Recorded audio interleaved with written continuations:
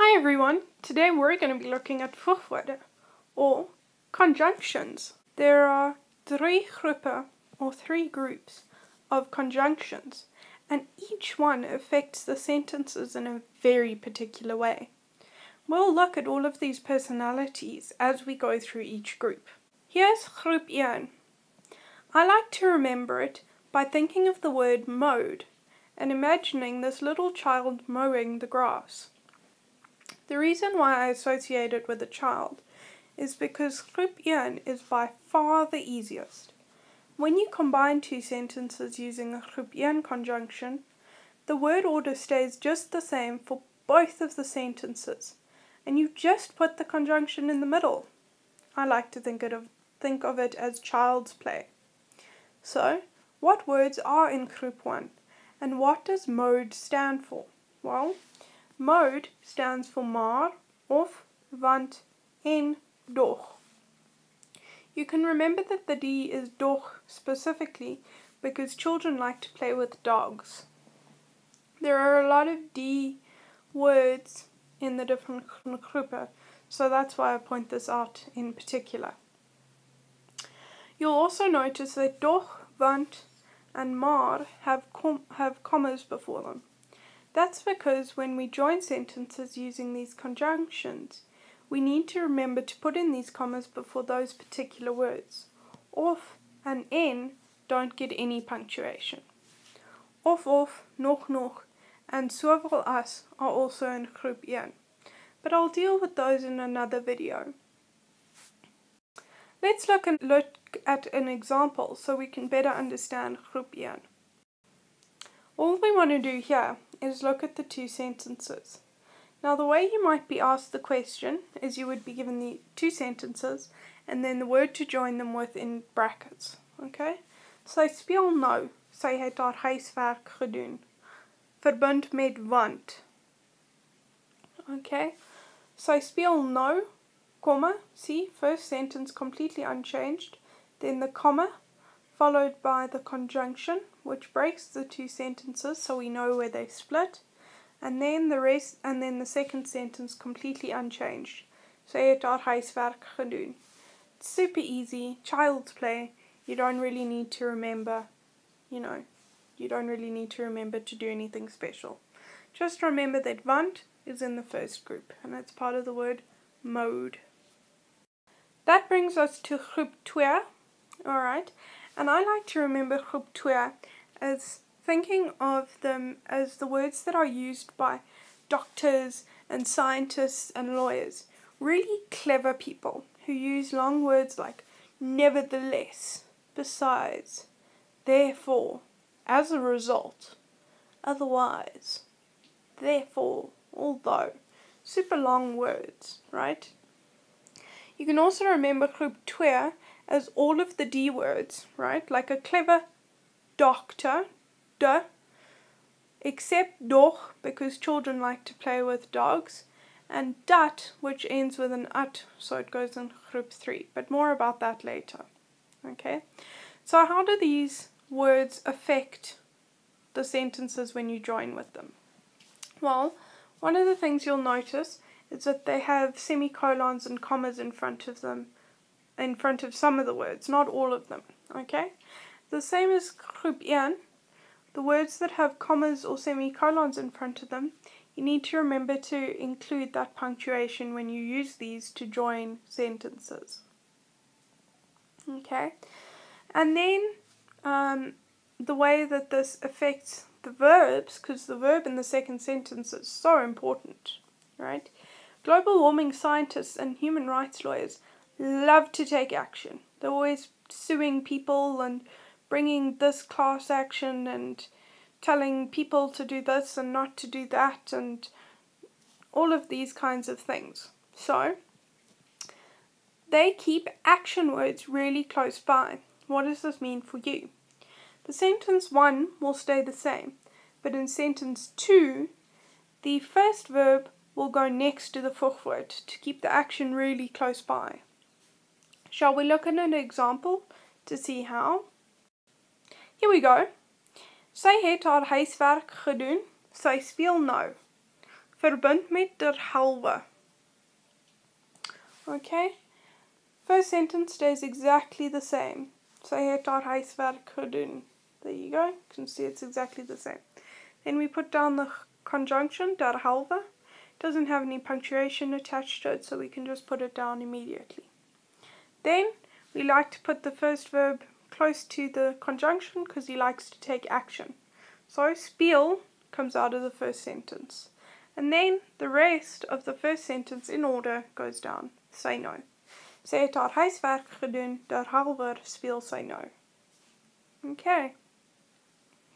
Let's look at Group 3. Group 3 has all of the words that end in at and all of the words that have ie in them except buitendien, which is a Group 2 word. Group 3 also contains all of the question words like waarom, hoe, waar, hoeveel, wanneer, wat, and so on and so forth. Okay? But if you learn the Group 1 and Group 2 Voegwoorde, then you won't have to remember which conjunctions are in Group 3. I like to think of Group 3 as hipsters. They like to keep things really calm. They don't like too much action, because, you know, action is so mainstream. Also, action might spill their coffee. And hipsters love coffee. But you want to keep action words as far away from the hipsters so they don't spill their coffee. So how do we do that? We take the first verb from the second sentence and put it to the end of the sentence, right? If it's a helping verb, it's not that much action, so it can go a little bit closer to the hipster. In other words, it can go just in front of the second verb. If it is not a helping verb, then it must go all the way to the end, straight after verb 2. We don't want to know about this action. It must be far away from the coffee. Helping verbs are not so much action, so they can be that little bit closer. Shall we look at an example? Alrighty. Sy kan speel. Sy het haar huiswerk gedoen. Nadat. Verbind met nadat. Sy kan speel. First sentence stays the same. You can put that down immediately. Then nadat. You'll notice that none of the Group 3 words have any punctuation attached to them. So we don't have to put any punctuation down. So we put our conjunction down. Then we put down the second sentence without its verb. Now remember that we're looking at het, which is technically not a helping verb, so it needs to go all the way to the end. So we'll put down sy haar huiswerk gedoen without het. Sy haar huiswerk gedoen, and then we can put het down. Het. Sy kan speel nadat sy haar huiswerk gedoen het. Alright. What about the things that apply to more than one group? Okay, so let's look at if one of the sentences in the ontkennende of negatief form. In other words, one of the sentences, or both, is negative. Where the first sentence is negative, nothing changes. Which will depend in these examples in the order, but we'll look at those in a minute. Okay? If the second sentence is in the negative, that creates a little bit of a different story. Alright? Now what we want to do is leave the first knee exactly where it is. Even though the first verb is going to move, that knee needs to stay in that place. So it'll normally end up next to the subject. And then the second knee is you're going to want to keep at the end of the sentence. Right at the end of the sentence. Even if you have to put a verb in front of it, make sure the knee is the last word in the sentence. So, how does this work?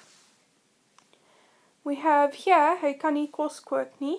Hy het nie sy stoof skoon gemaak nie. Daarom. Okay? So daarom is therefore. So we're going to want to put sy het nie sy stoof skoon gemaak nie. Because hy kan nie kos kook nie is a result of hy het nie sy stoof skoon gemaak nie. So, hy het nie sy stoof skoon gemaak nie. Like I said, nothing changes in the first sentence. Right? can put daarom down. It doesn't have any punctuation attached to it, so we don't put that down. And then it's a groep 2, so we put the action word as close to the conjunction as possible so you can take action. Then the rest of the sentence, leaving nie next to hy, because this verb has moved, which leaves nie directly next to the subject. We're going to want to keep this nie at the end of the sentence. So daarom kan hy nie kos kook nie. Nie stays at the end. For groep 3, like aangesien, hy kan nie kos kook nie, hy het nie sy stoof skoon gemaak nie, aangesien, as a result. Okay? Seeing that. As a result of seeing that.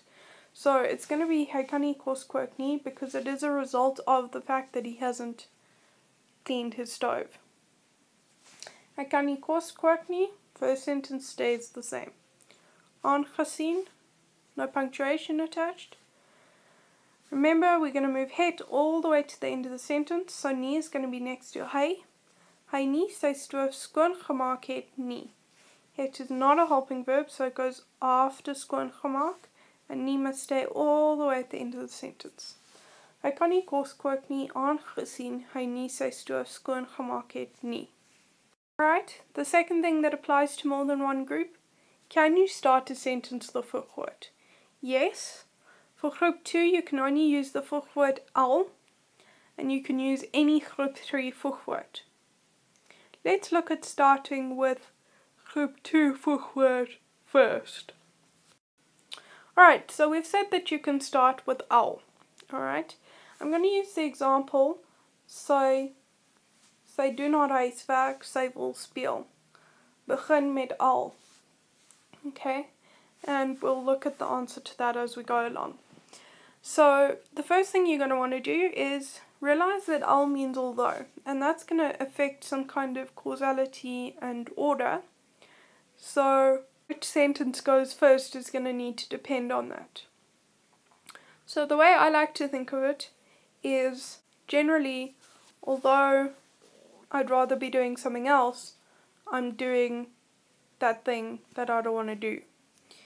So we're going to start with sy wil speel. Okay? Because although she wants to be playing, she's doing her homework. Although she doesn't want to be doing her homework, she is doing it. So that's the order that makes sense to me.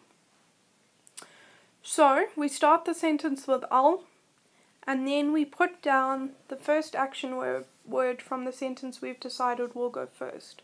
Although, alright, al wil sy speel, okay, then we can put down a comma.